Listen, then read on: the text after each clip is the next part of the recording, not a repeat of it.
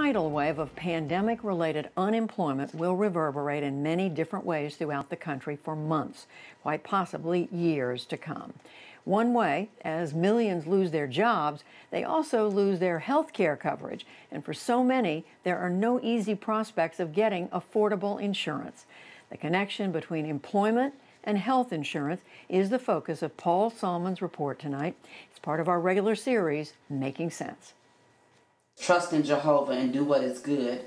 Connie Boyd is trying hard to keep the faith since losing her job at an airport kiosk. If I no longer had a job, then that means no longer health insurance for me.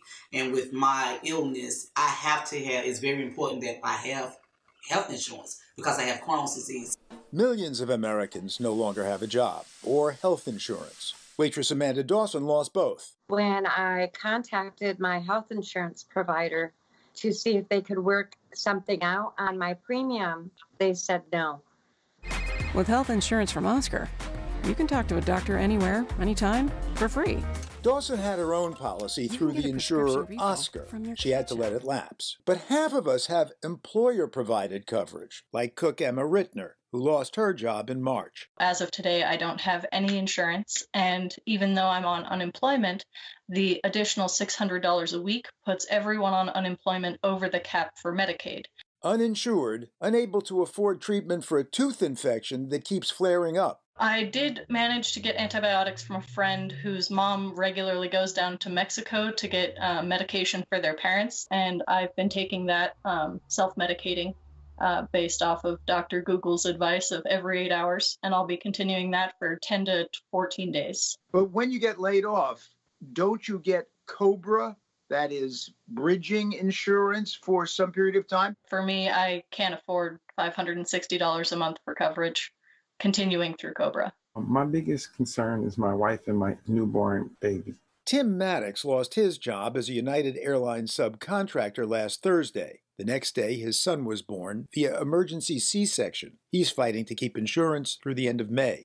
So this has caused a lot of stress and anxiety when you think about you have a newborn. Want some more milk? And now it's going to throw me into a turmoil as to how I'm going to provide medical services going forward. Yeah, got that. Then there's the Pletch family. Mom Sherry was abruptly laid off from her auto sales job in April. Her insurance? It was terminated the day I was terminated, and I was told I had until midnight that night to use any benefits. Not enough time to stock up on the family's meds, which cost $700 a month. Dad Keith gets no benefits, but he still works, meaning the family makes too much for Medicaid and can't afford COBRA.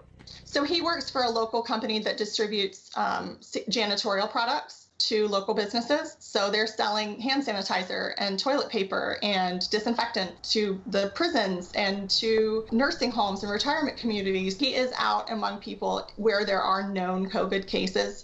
And so that concern for me is if he were to contract it or to bring it home to us, what we would do without health insurance. Now, the uninsured can get a free COVID test, and their providers can be reimbursed for COVID care, but that still leaves plenty of worries for substitute teacher Frank Johnson. He tried to buy a plan on the Affordable Care Act marketplace. It was unaffordable. I think it was about $500 a month, and this was the lowest rate that they had to offer.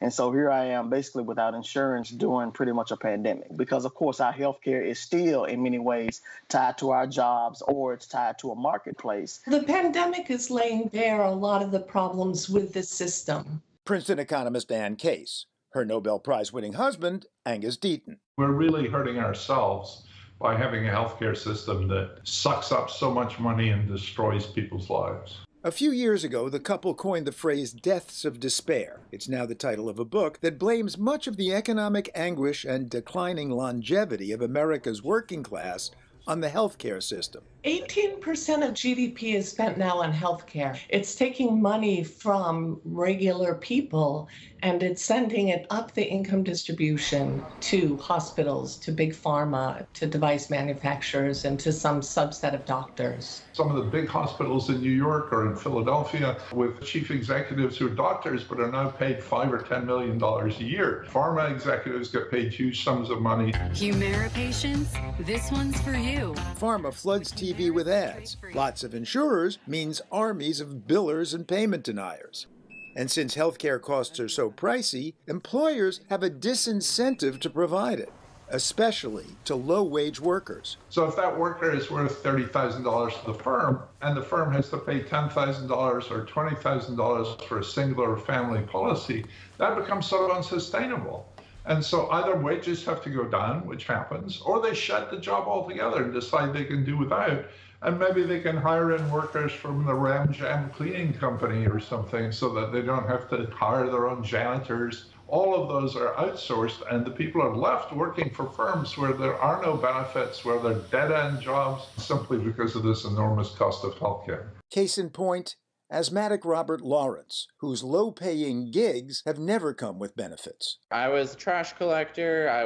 They call them brand ambassadors. I worked at a call center. Health insurance is a luxury he simply can't afford. You kind of have a choice. Do I pay my car payment or do I, get my inhaler? But aren't you worried, even though you're obviously quite young, there's a pandemic out there. Something really bad could happen to you, and you have no coverage. I'm very worried about it. It's just that I don't have the money to really buy into that system. And hopefully I can get a better position, but, the future is kind of looking bleak. And the economics of COVID-19 could make things bleak for years to come. It's possible that many, many, many people will get tens of thousands of dollars worth of medical bills that they cannot pay. Frank Johnson hopes he isn't one of them. So what happens if you get sick? I'm just praying that I don't get sick. And just hopefully, nothing happens and nobody around me gets infected. For the PBS NewsHour, Paul Solman.